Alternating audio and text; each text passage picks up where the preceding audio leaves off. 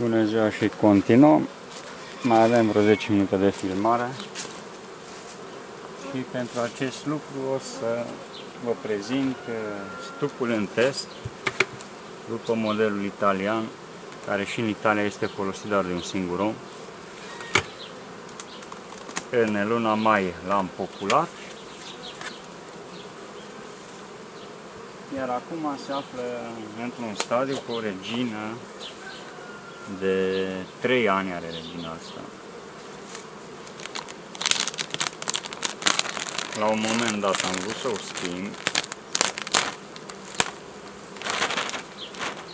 La început a fost stimulat, cred că m-ați văzut acum 2 luni în filme. Iar acum a ajuns într-un stadiu de dezvoltare maxim.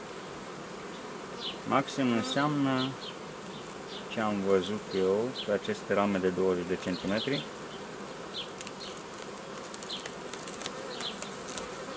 Având puiet pe 10 rame, compact, deci, din câte am văzut, avantajul acestei rame mai mici este puietul compact pe rame. După tratament, albina s-a domolit.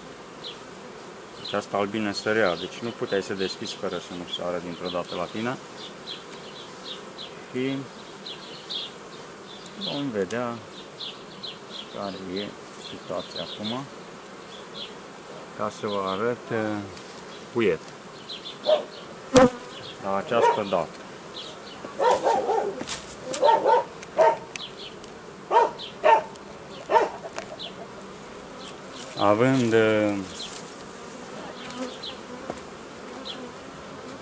Având puiet față de alte modele de stup cu totul diferit și bineînțeles față de ce am văzut în țară, în diferite zone, chiar și în sud, neavând puiet decât pe 4-5 rame la ora actuală.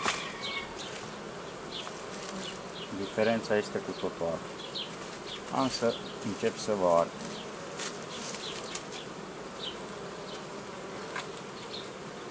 Deci, nestimulată. Asta e prima ramă cu puiet. Iată cum își face coroana. Se pare că a avut un pic de cules. Aici avem ceva miere. Deci și ca miere văd că este cu totul altceva. Iată miere căpăcită. Se vede în partea de sus. Puietul a început să scadă, se va restrânge spre mijloc, iar hrana merge spre margine. Eu aici consider că nu cam 2-3 kg de miere la această ramă micuță. Nu este de jumătate, deci este de 20 de centimetri. Trecem la următoarea ramă. Pe această ramă vom vedea ce găsim. Fac control periodic la 10 zile. Iată, această ramă este cu puiet larvar. Are un pic de coroniță, iar în rest e doar puiet larvar. Încă o foarte bine și compact. Aici începe să căpăcească. Deci este o a doua ramă cu puiet.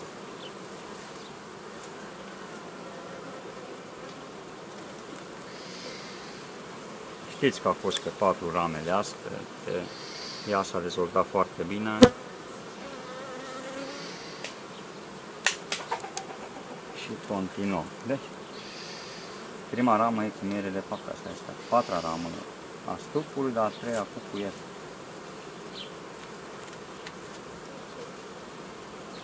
Și aici avem ouă. Acum a eclozat puietul și a depus ouă. Deci este o artă toată suprafața. În afară de un colț aici unde are un pic de păstură. În rest aici e un pic de coroniță și partea aceasta este o artă toată. Vom continua. Deci 3 rame cu puiet în stadiul larvar. Căpăcitul încă nu este. Cum am zis și în filmele anterioare, matca începe de la mijloc spre cele două exterioare. Și așa este și acum, deci nu este nicio diferență nici la acest stup.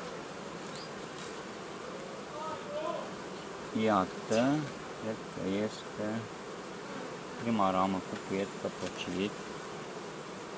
Iată, și există un mic blocaj, dar totuși arată foarte bine încă ca cantitate de puiet. Aici a fost blocat, a consumat albina și aici a început să ouă. Deci avem 4 rame cu puiet.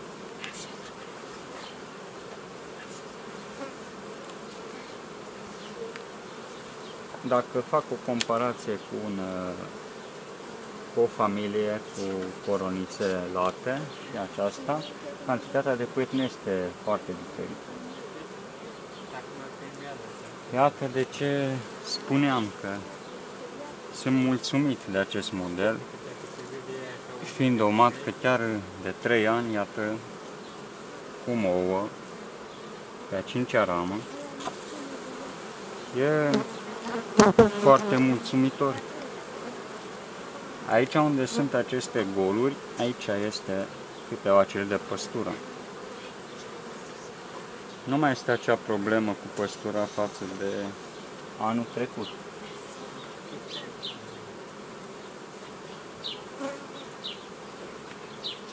Acum singura îngrijorare a mea este ca această matcă să treacă de iarnă. Nu vreau să o schimb. Dacă era o matcă tânără, cred că era altă situație.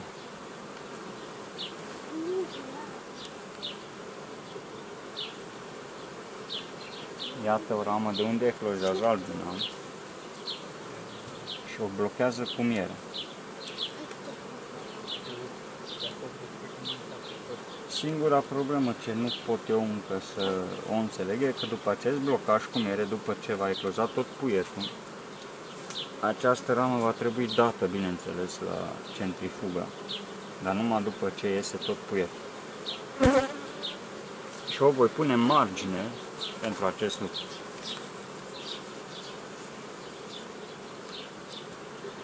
Nu cunosc acest model de stup, nu știu cum va ierna, voi face pașii în funcție de ritmul care îl impune stupul.